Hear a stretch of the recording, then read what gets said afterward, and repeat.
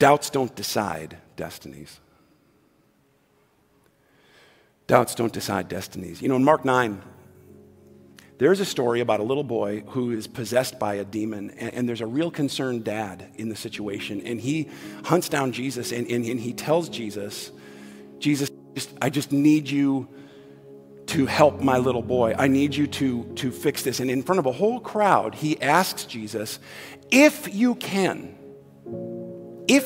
Jesus, would you please do this for my son? And this is what Jesus said in response to it. Mark 9, 23 and 24.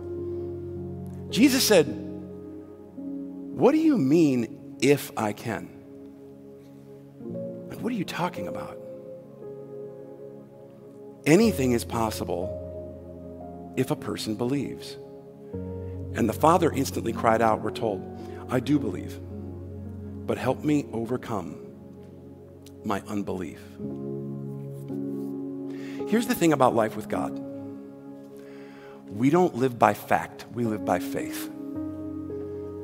We don't live by fact, we live by faith. When the Father asked Jesus to help him with his unbelief, he's not asking him to take something that makes no sense and make it make sense. Okay? Like sometimes people do that with God. We ask him to irrationally replace things in our lives. Like people who are about to eat a whole bunch of KFC and Oreos and 6-pack of Mountain Dew. We're like, Lord, bless this food to our bodies.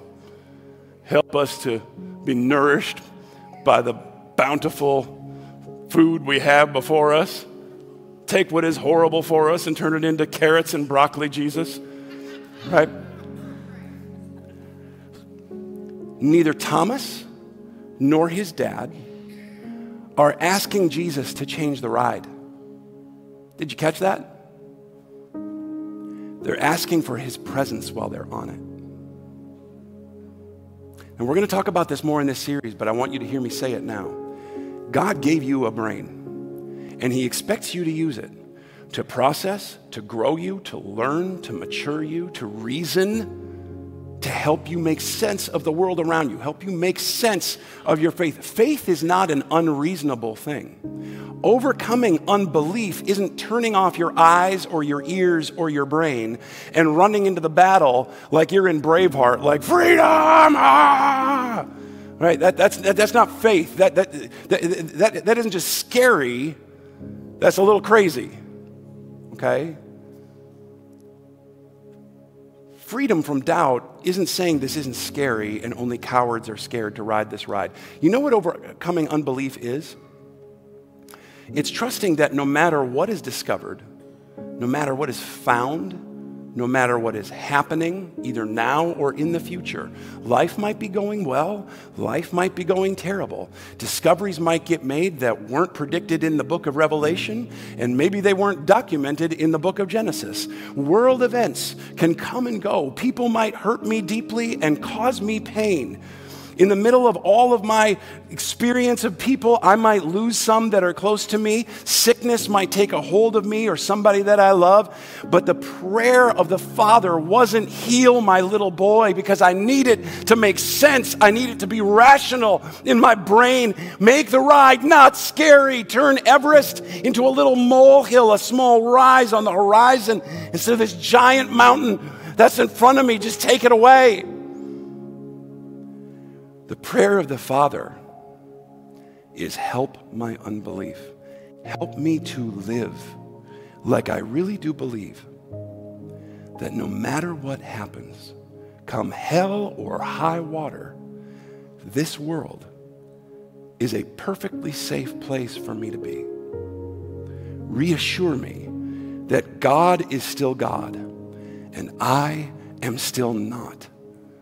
Help me to remember when it feels like I'm falling and the world is spinning and the height is more than I'm comfortable with, that you're not going to let me fall out of the car. That in your word you say you will not let my foot slip. You will not let me stumble no matter how fast the ride is, no matter what twists and turns it takes. You've still got me. Doubt is not a determiner of destinies. It is the process by which we work out our faith in real time. That's your Everest. That's your Everest. It isn't the ride itself. It's living like no matter what happens on the ride, he's still with you. He's still got you. And although the feelings that come with that height are terrifying, this ride is a perfectly safe thing for me to get on. But what if they, but what if I, but what if he, but what if she, but what if they, but what if the things that are coming and I don't know what the future is and I don't get what's happening around me. What if all of it? What if your questions that are beating you up and keeping you sidelined are the moments Jesus can say, listen, put your hand here. Put your hand over here. Let me show you this. What do you mean if I can? What do you mean if I can? For most people, the process of wrestling with doubt, it's more like my experience of Everest. I got a little farther this time than last time. Second time through, I got a little bit farther. Maybe the next time, I'll actually let the thing lock down on me and take off with me in it. God help me, right? Our experience of God comes in degrees of trust that are gained over time because that's how relationships work. It comes through wrestling with it and processing it. So here's what I want you to do today. This week, I want you to practice. Stop beating yourself up about it. Stop it. Faith isn't freedom from doubt. Faith is the freedom to know God in the middle of doubt. Okay? It is the freedom to walk with God through the doubt. It's the ability to take it a little farther with him and then a little farther with him. And okay, I'm going to go another level. Jesus, oh boy, here we go. That's the process of faith every time you wrestle with it. So as you walk out of these doors today, these ones directly in back of you, I want you to understand that this ride is leaving the queue. This is the queue. You're going out to the ride right here. And you're heading out to the track where the roller coaster of your week is waiting for you. It's going to start as soon as you leave. Some of you are like, I'm just going to stay for an extra donut. Maybe a little more coffee. And hang out in the queue for a little while longer. That's okay. It's okay to wrestle with what you're wrestling with. All of us are here with you. You're not alone in it. We're walking it through with you. Listen to me. And this includes you. This includes you individually. It doesn't matter how dark your life is, how messed up things have been. Anybody who asks Jesus to wrestle through it with them, he's going to do it. He's going to do it. What do you mean, if I'm able? What is this if you speak of? If I'm able, if I can, if I'm willing. The man conquered sin and death, but somehow your doubts and struggles are too complicated for him. They're not. You may have questions. Come to him. You may have doubts. Still come to him. You may have insecurities. You come to him. You may have brokenness going on in your life. You come to him. Your life may be a huge mess. You come to him just as you are.